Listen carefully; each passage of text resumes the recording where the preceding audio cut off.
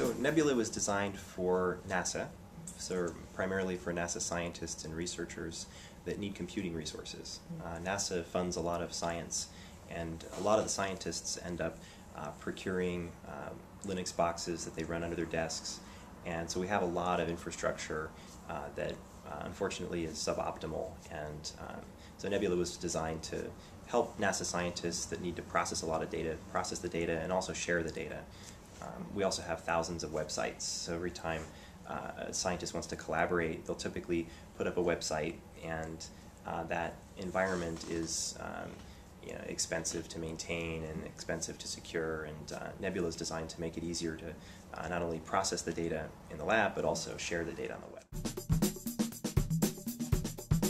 So when I started as a CIO, one of the challenges we had was securing our perimeter, and we found that with thousands of websites out there, they were targets, and we wanted to build a platform that would allow people to build web applications that was more secure.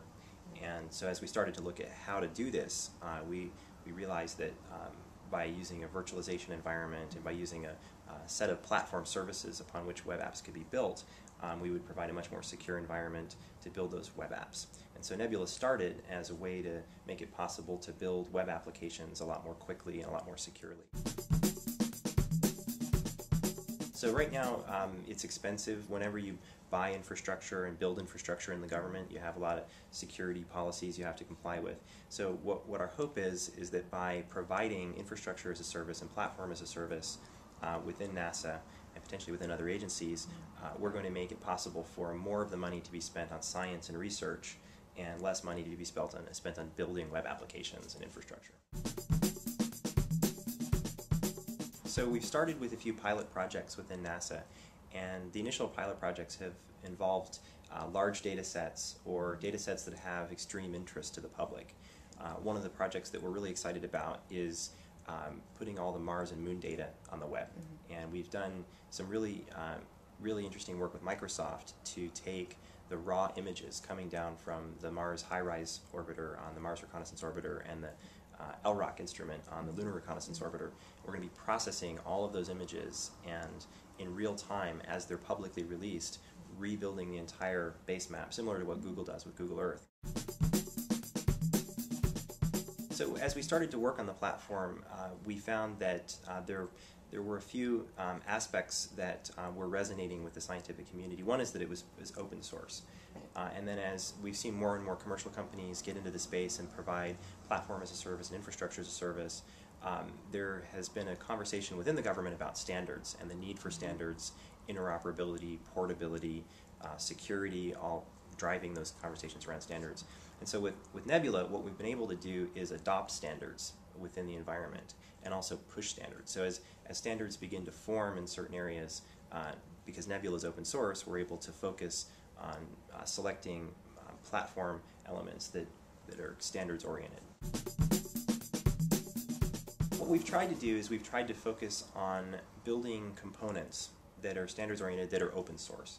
And the hope is that NASA can build a community around each of these components, and by leveraging open source components, do less and less of the work inside this agency. So as we build, we're releasing with open source. We have an open source release agreement called the NASA Open Source Agreement. We also have just completed, which is the first in the federal government, an open source contributor agreement.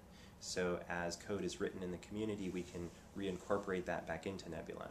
So our hope is to bundle all of the different components in Nebula and then release them as an open source package that other agencies can implement. And if other agencies can implement, they'll hopefully contribute to the code, and we'll create a virtuous cycle of contribution. The administration and Vivek Kundra has asked agencies to look at pilot projects. And I think that's critical, because if you look at what we're doing with Nebula, if you look at what Amazon's doing with EC2, what Microsoft's doing with Azure, Google's doing with their framework, Salesforce.com, each of these cloud environments, whether they're infrastructure as a service, platform as a service, has very different characteristics. And if you have projects within your agency, you need to look carefully at each of these environments before deciding which of them is most suitable for your project. And you're only going to gain experience by doing pilots and by experimenting with the technology. So I think it's critical this year, that you focus on pilot projects and on focusing on building a competency within your organization so that you can understand how to procure cloud, how to incorporate cloud into your processes, and how to integrate cloud into the various products and services that you need to support your organization.